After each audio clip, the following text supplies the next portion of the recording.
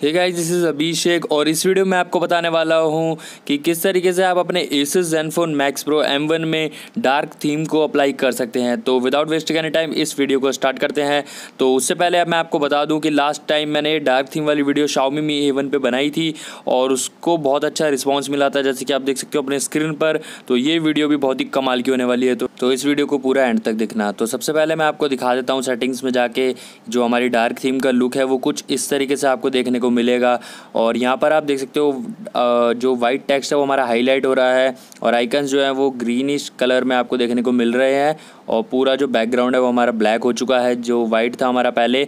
और ये आप देख सकते हो 8.1 यहाँ पर है और मे का सिक्योरिटी पैच है, बिल्ड नंबर वगैरह आप देख सकते हो। उसके बाद यहाँ पर आप सारे ऑप्शन यहाँ पर चेकआउट कर सकते हो। तो ये जो थीम्स हैं इसका लिंक तो मैं आपको वीडियो के डिस्क्रिप्शन में दे रहा हूँ थीम्स का, वहाँ से आप डायरेक्टली इन थीम्स को डाउनलोड कर सकते हो। और अप्लाई कैसे करना है मैं आपको दिखाता हूँ। तो थीम्स इंस्टॉल करने के बाद आपको यहाँ पर सेटिंग्स में एक्स्ट्रा सेटिंग्स में डिवाइस सेटिंग का एक ऑप्शन दिखेगा।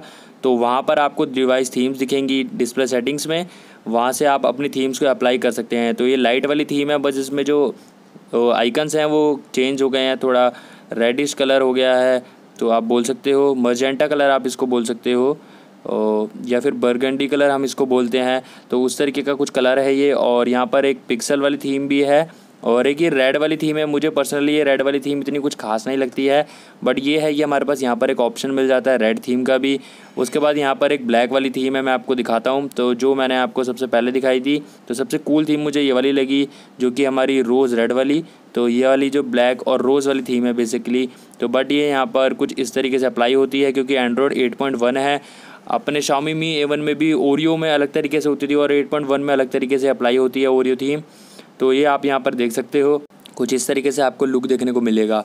और अगर आपको ये डिवाइस थीम का ऑप्शन अपने फ़ोन में नहीं मिलता है थीम्स को इंस्टॉल करने के बाद, जैसे कि सबसे पहले तो आप अपनी थीम्स को इंस्टॉल करोगे, जो मैं लिंक आपको वीडियो को डिस्क्रिप्शन में दे रहा हूँ। और ध्यान रखना यार कि एक से ज़्यादा थीम्स को आप इंस्टॉल करना, सिंगल थीम को इंस्टॉल मत करना, 2 से 3 थीम्स को आप इंस्टॉल करना। उसके बाद आपको डिवाइस थीम्स में ऑप्शन देखने को मिल जाएगा। और उसके बाद आपको सिंपली क्या करना है, आपको एक बार फ़ोन को रीबूट करना है। रीबूट अगर आपको नॉर्मली ऑप्शन नहीं दिखता है तो एक बार रीबूट करने के बाद आपको ऑप्शन वहाँ पर नज़र आ जाएगा और उसके बाद आप अपने फ़ोन में थीम्स को अप्लाई कर पाएंगे। तो ये तो बात हुई यार हमारे सेटिंग्स की, बट जो हमारी क्विक टाइल्स हैं वो किस तरीके से चेंज होंगी। तो उसके लिए हमारा डार्क वॉलपेपर अगर आप लगाएंगे तो आपके जो क्विक टॉगल्स है वो डार्क हो जाएंगे और लाइट वॉलपेपर है आपके क्विक टॉगल्स लाइट हो जाएंगे। तो इस तरीके से आपका चेंज होगा क्योंकि 8.1 में इसी तरीके से ही काम करता है।